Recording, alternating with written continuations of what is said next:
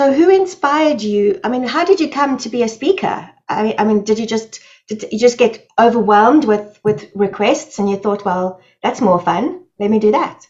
It all started, I finished at Disney as head of innovation and creativity. Didn't start that way. I actually started as the cappuccino boy in the London office, some 30 years prior to that. And about 3 weeks into the role, I was told, you're going to be the character coordinator at tonight's royal premiere of Who Framed Roger Rabbit, the presence of Princess Diana. I was like, oh, what do I do? They said, well, you stand at the bottom of the stairs and make sure that nothing untoward happens. I thought, well, I can't possibly screw that up. Also, I thought, well, that's the day when I found out what a contingency plan was, because I didn't have one. Well, a contingency plan would tell you if you're going to bring a rabbit with very long feet down a staircase towards the Princess of Wales, you might want to measure the width of the steps first. I didn't. Roger trips on the first step and is now hurtling head over feet like a bullet down the stairs towards Diana, whereupon he was met in midair by 2 Royal Protection officers who didn't hesitate. They just took him out. And there's a very famous Reuters of Roger going backwards through the air like this, with 2 Secret Service heavies coming at him like this, and a little 21-year-old guy from Disney in the background going, ah, shit, I'm fired. So didn't go to work the next day. I thought, well, this is no point. Got a call from Los Angeles. I thought, oh, they're going to tell me I'm fired. And all I heard was, that was great publicity. It's like, who knew I could make a career out of this? And so for the next 20 years, I got to have some of the more mad, audacious, outrageous ideas for Pixar, Lucasfilms, Marvel, etc. Came up with storylines and characters for Toy Story, Monsters Incorporated, Cars.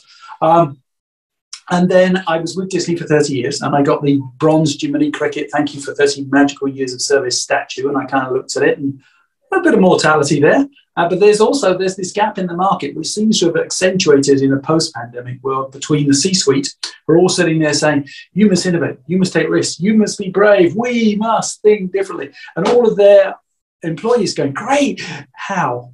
And nobody's showing people how. And so I basically, what I do is all I wanted to do is boil it down and embed a culture of innovation into everybody's DNA by making innovation easier for people, less intimidating and ethereal, creativity tangible for people who hate ambiguity and grey, and the process fun. Why is it fun? Because people enjoy using it when the boss isn't around. That's why it's fun. It's a design thinking model, but why shouldn't work be fun? Okay, cool.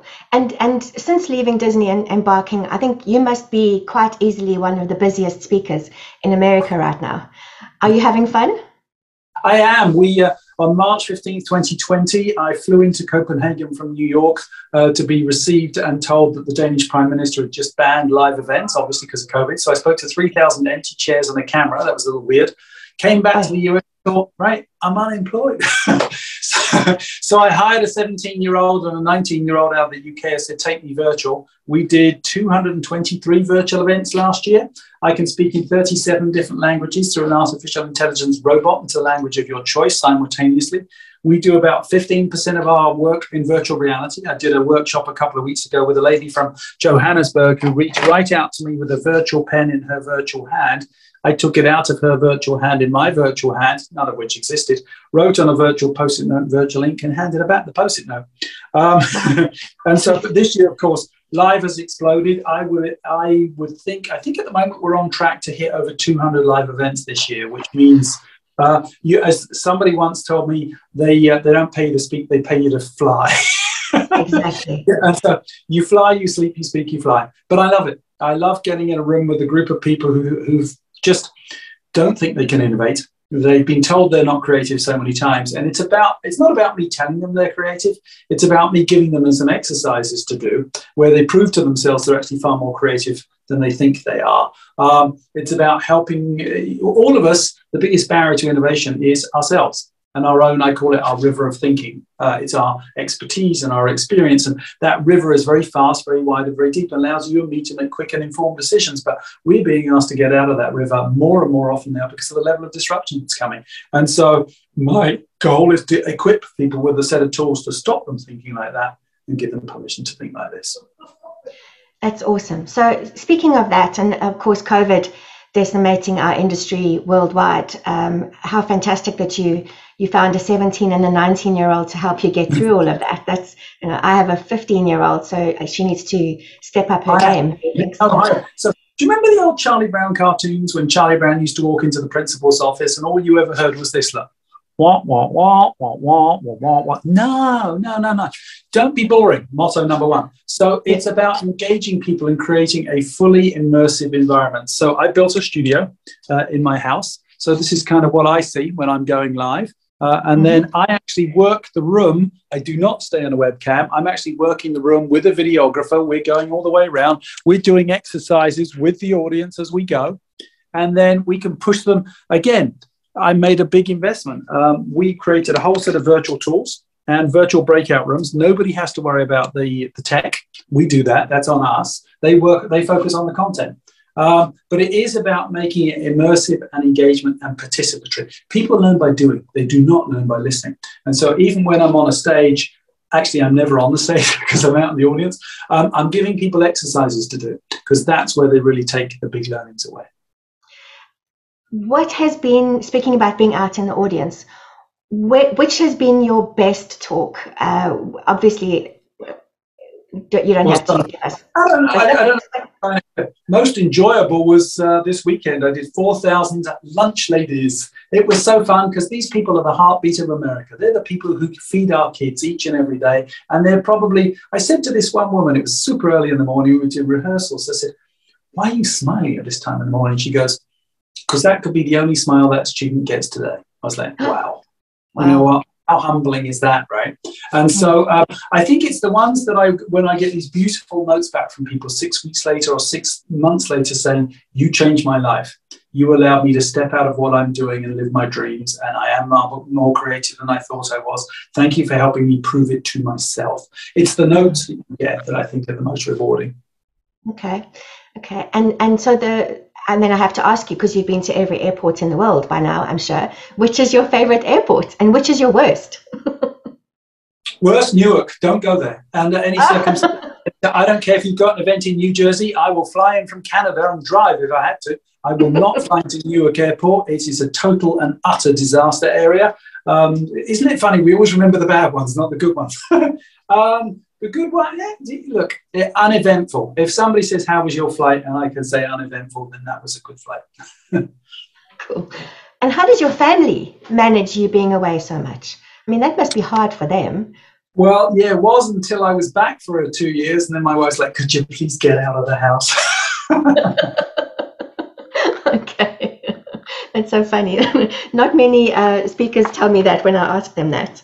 So coming from Disney and this amazing magical world, I have to ask you, do you watch TV? And if you do you watch Disney Plus? What do you do? What do you do in your downtime? Yeah, listen, I'm still consulting a lot with the various entities. So I've still helped out on some of the more Lucasfilm's recent properties for Disney Plus, The Mandalorian. So yeah, I get a lot of, it's about, here's the thing. If I were to ask you if you've ever driven home on your commute and you get back to your house and you look at your front door and there's just that split second where you just think, how did I get here? Right? It's happened to all of us. Well, what happened on the way home? Well, because you go past the same stimulus day in, day out on our commute, our brain physically shut down and it didn't wake up till we got home. The motto of this is no fresh stimulus in, no new ideas out. So I'm constantly searching for fresh stimulus. Listen to different radio stations, listen to different podcasts, go on a different commute. I carve out proactively 1 hour a day. It's called time to think. And I spend a lot of time on websites, obviously looking for stimulus. Yes, I love to watch a lot of film and television. Again, and normally I'll click on something that I think I might not enjoy, but or might not be my genre per se. But it's just about getting fresh stimulus in. Okay. And music-wise, what's a favorite band, favorite genre of music, given the choice? ABBA, and I'm not ashamed to say it. Oh, my hero.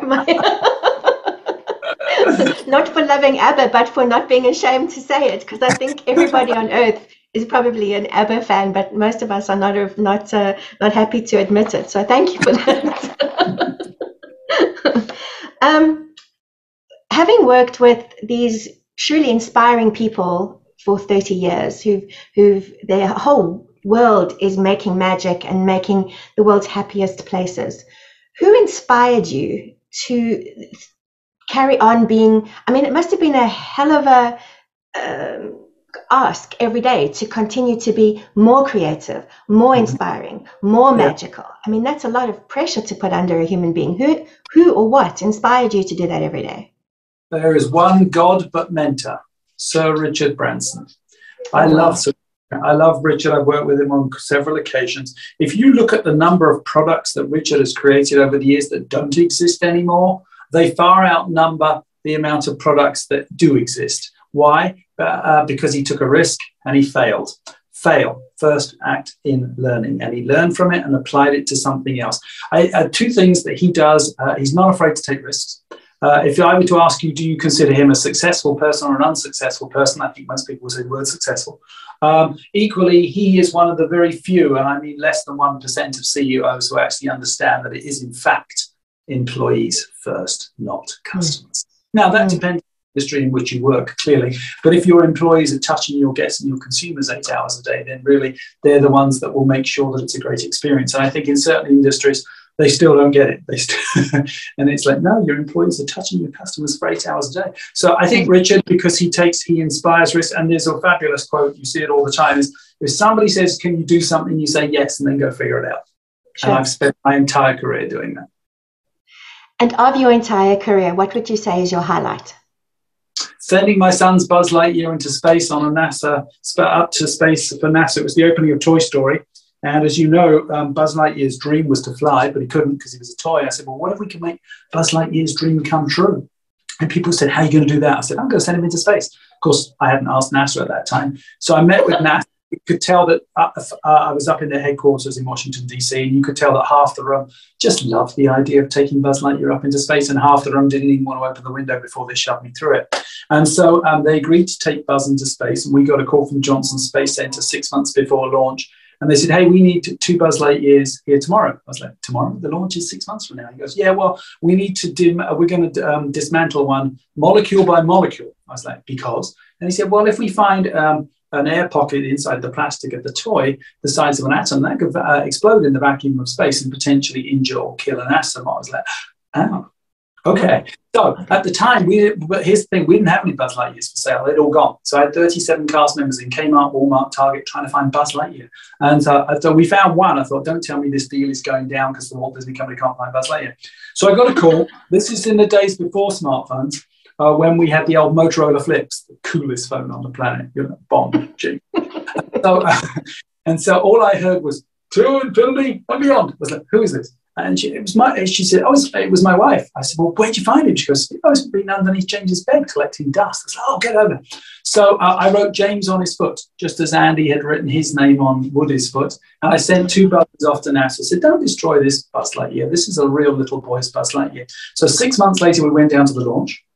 I got quite emotional. I was like, I'm sending my little boy into space. And so Buzz went up to space. He is, in fact, the longest-serving astronaut consecutive in space. He spent 18 months on the International Space Station. When he came down to land, the weather was poor, so it landed in Edwards Air Force Base in California. I don't know if you remember those wonderful images of the 747 carrying the space shuttle back across the country. Well, I have the passenger manifest, the actual passenger manifest produced by NASA. Seat 1A, Congressman, blah, blah, blah. Seat 24C, Commander, blah, blah, blah. Seat 42B, Commander Buzz Lightyear. Was like, Buzz is coming home. And so now if you go to the Space Museum, the Smithsonian Air and Space Museum in Washington, D.C., you will find Buzz Lightyear with a little bronze plaque underneath him saying, gift of James Wardle, aged 8. Oh, that's amazing. That's wow. Okay, I got goosebumps for that. I can imagine. What did your son think about that? Was he upset that you gave his toy away? No, he's kind of, been under his bed collecting dust for about 4 or 5 years. I think now that he's 24 now, right? So I think he hasn't had a chance to get up and see it. Thank you for reminding me. I'm going to take a weekend to go up and see Buzz with my son. That's very cool. I'd love to know what he. I mean, he must. Yeah. Let me know. Let me know what he thinks. What his reaction is. 24-year-old men, then I'm not going to show much emotion. So let's see if he does. Okay. So we know about Richard Branson. We know that he inspired you. Was there a favorite character of yours from Disney, or somewhere else? Is there somebody that you would like to have made into a Disney character? No, because here's the thing. when there was the lunch, we were all kicking around ideas. And I'm a 60s kid, right? I grew up in black and white. And cowboys were gods. Cowboys were gods. They roamed the range. There was Davy Crockett. There was the Lone Ranger. And we all had the sheriff's badge and the plastic pistols. And we kind of used to walk around like this. And then one day, some dude called Neil Armstrong landed on the moon and ruined it for all of us cowboys. And the next day, we were all wanting to be astronauts. Well, where do you think the insight for Toy Story came from? That's exactly where the insight from Toy Story came from. And so I have a real affinity for Buzz. Cool. Okay. All right. So I have to ask this because it's on my list here. Apart from being this super creative genius, this world traveling, extremely busy, global speaker, do you have any hidden talents that we don't know about? People often ask if I draw my own stuff. The answer is yes. So every presentation is hand drawn and customized. So let's see if I've got a picture of a hand. Let's see. No, that's not it. This one was for Toyota. So it was all cars, obviously. I don't know if you can see it or not. Yes, we can. That one was for Toyota. And then this one's somewhere back here. This one, I did one for Kate Williams' team at Royal Sandringham. So that was kind of fun. Wow. So, okay. yeah, I like to draw. I like to paint. And sunbathing, although it's not really a British thing, is it really? We kind of just burn and feel, but that's okay. That's very cool. So that I have to say, Eva is probably my favorite. Wall-E, I think, is one of my favorite movies of Disney. I think Wall-E. We loved it. It was really cool. It's a very prophetic film. And I think it's, the fact that the human race still doesn't get it just stuns me into oblivion. I mean, it's been laid out before us. I think one of the things Pixar does better than anybody else is empathy. And what they do is, here we have a mute robot. Wall-E can't speak, and he's made out of rust. And within the first 5 minutes of the film, we feel empathy for Wall-E. But why do we feel empathy for a mute robot that cannot speak? Because in the opening sequence, you see him go into his little cave of wonders, and he's watching Hello, Dolly on the television, and he sees two of the film stars hold hands. And instantly in his eyes, we see that Wall-E desires to be loved. Well, we all desire to be loved. And that's how Pixar is really good at creating empathy around their stories. And as you say, prophetic. And I still, even though my daughter is going to be 15 next month, I still use bits of Wall-E to sort of, tease her, because her generation are all on their phones all the time. And I'm like, that scene in Wall-E where they couldn't walk because they were so busy with their phones and they become so fat and they couldn't walk that they had to have those things that carried them, like, can you see where that's going? She gets mad with me. But don't be scared. A lot of people ask me, do I think video games are killing creativity? The answer is no. They're inspiring creative. Video games are creative problem solving 101. Your children are choosing their own challenge, their own avatar, their own instruments, their own path. And so, no, I believe that gaming is going to take over a lot of industries. There's no question about that, including education. I agree. So it's not the gaming that I have a challenge with. It's dare I say it, TikTok. I don't think that there's a whole heck of a bunch of, I don't know, maybe I'm wrong, but we could spend our time better. And I am on TikTok and I do spend time and I love it and it's funny, but I don't know. Maybe. What do you think? Here's the thing.